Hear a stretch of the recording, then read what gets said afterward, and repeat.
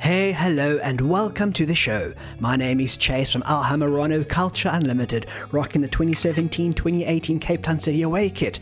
And in today's video, we'll be looking at all the new jerseys for the upcoming Premier League season. That's right, the 22-23 football season is upon us. And in today's video, not only am I going to be reviewing the new jerseys, we're also going to find out if they're cool, bad, or just plain simply meh. So without further ado, let's jump straight into it. These are the new home jerseys for the Premier League 22-23 season.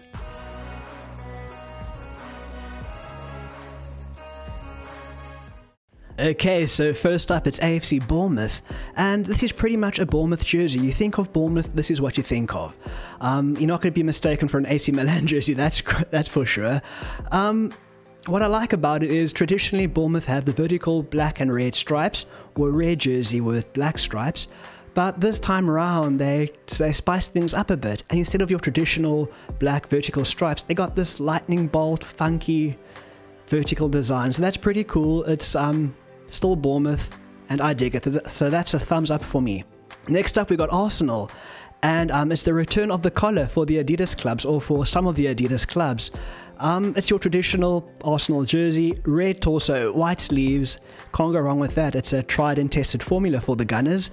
And what I like about this jersey is there's a detail on the collar, the white collar, and you got a red, again, looks like lightning bolts again. I think lightning is the trend of the season if you ask me, just judging by Bournemouth and now Arsenal. But it's just a bit bland, so it's not the greatest. I'm going to say this is meh. Up next we got the Villains. And this is claret and blue again. You think of a claret and blue, you're going to think of the best football club in the world, West Ham. Or you might think of Burnley, you might even think of Scunthorpe, but obviously you're going to think of Villa too. This isn't the greatest jersey. There's a quite interesting chevron design on the torso, but it's nothing special. It's your traditional Aston Villa home jersey. It's not bad, but for me, it's not the greatest. Not much imagination went into this kit, I think. So again, is it bad? Not really. I've seen worse football kits. I think this is a bit meh. An average offering from Castore and Aston Villa. Okay, next up we got B for Brentford. You might be thinking this jersey looks familiar. And dear viewer, it looks familiar because it is familiar. This is the Brentford kit they wore last season. And I must take my hat off to Brentford for this. I mean, these days, clubs change their kits every season, and what Brentford did was they decided, you know what, everyone is feeling that everyone's pockets are a bit tighter. To make things easier, we're going to keep this jersey for 2 seasons. It's almost a throwback to the 90s, where clubs would keep the same jersey for a number of seasons. So hats off to Brentford, well done for making it easy on your fans' pocket. And it's not a bad jersey, so I think this is a good offering from Brentford. I like it. We saw it last season. It's nothing new, but you got to respect what they're doing for their club, for their fans. So thumbs up for Brentford.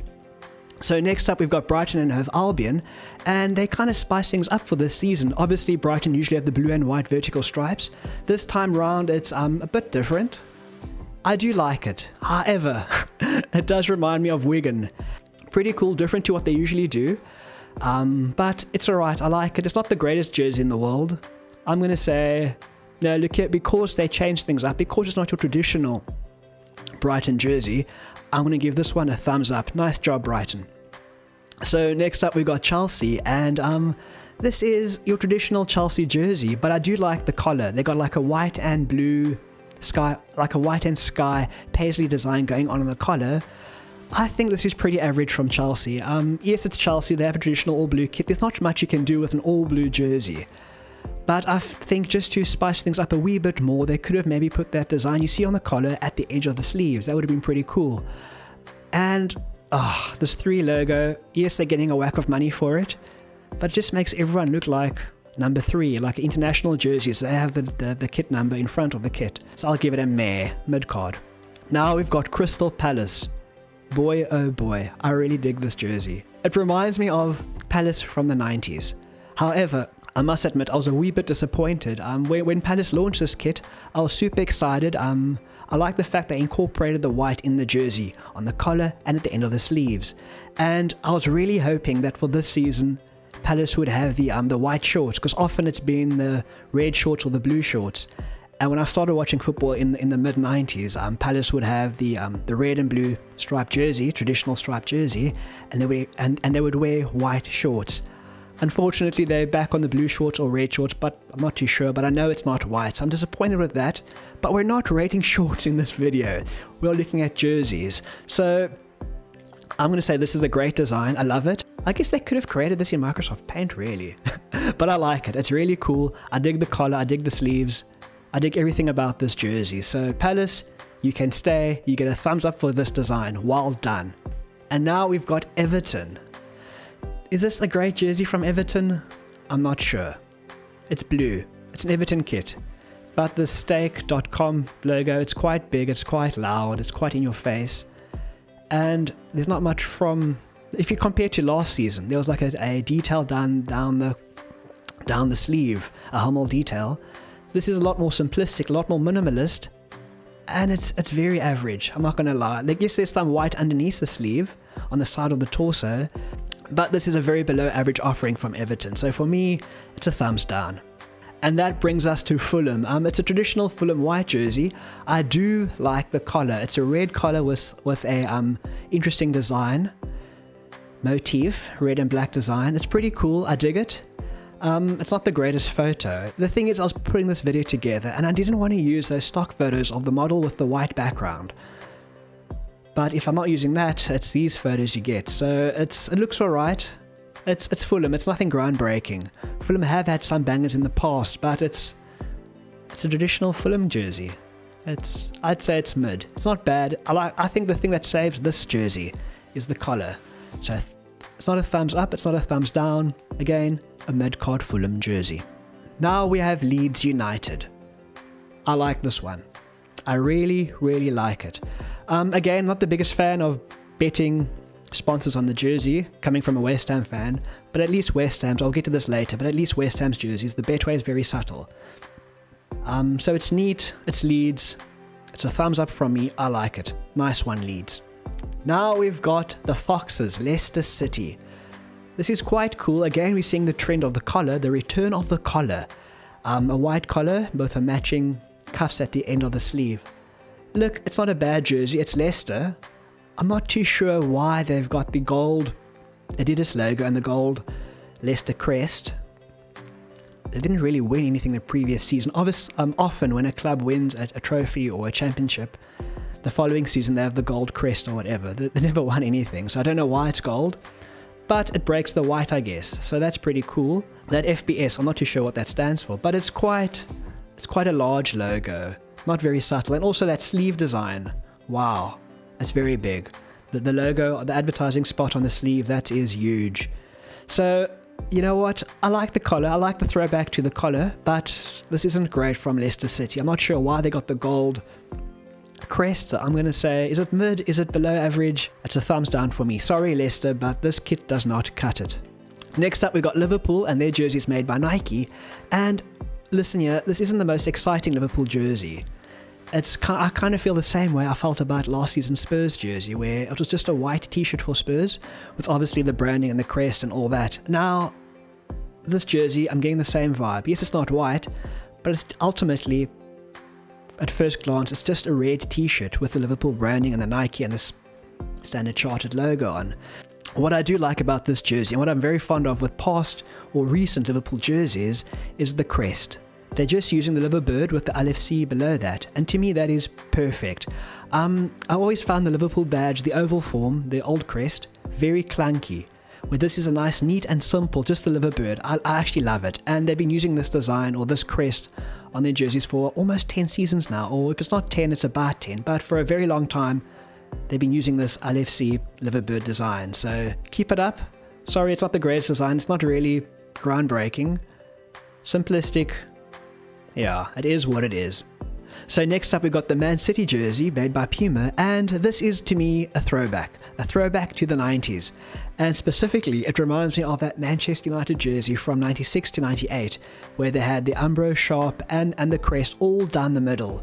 And now this is very similar to that. I mean, never tell a Man City fan that their jersey reminds you of a Man United fan, but the design is pretty similar. Yes, that old United kit had a collar, this is a round neck, but the fact that it's all down the middle, throws me back to that old school Man United jersey. But it's nice. I like the fact that they use claret. I mean, this could pass as a West Ham away kit. But it's pretty cool. I dig the fact they use the claret on the sleeves and on the collar. And everything down the middle. What's cool about that is you can wear a jacket. You can wear a jacket. And you can still see everything what it is. You can see it's an original Man City kit. You can wear a jacket and you can still represent your club. So for that, I will say thumbs up Man City, well done. Okay, now we've got Manchester United. And I'm going to throw it back to what I said about the Arsenal jersey. Again, Adidas doing the same thing for their templates. They got that interesting design on the collar, which is pretty cool. And I don't want to talk about Man United this entire video. I already threw it back in the Man City kit. But this reminds me of their Umbro jersey. I think when they won the treble with the black Umbro branding down the sleeve. Yeah, I dig it. This one gets a thumbs up from me. Now we have Newcastle United. Look, as long as Newcastle have this Fun 88, whatever's going on there on the front of their jersey, it's going to be mid to underwhelming for me. And I would say without the logo, it's very cool. I like how they incorporated the sky blue or the blue from the crest in the Castore and the sponsorship, the front sponsor. But that is a hideous sponsor for a jersey.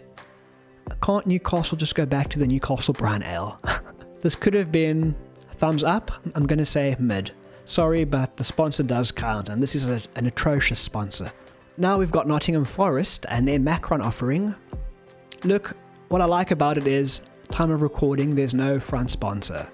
And what I love about Forest is they got the 2 stars above their tree, above their crest, which obviously represents when they won the European Cup twice.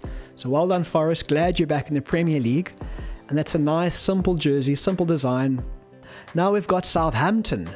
And they're also thinking at the box this season. Traditionally, obviously, Southampton have the red and white stripes, vertical stripes.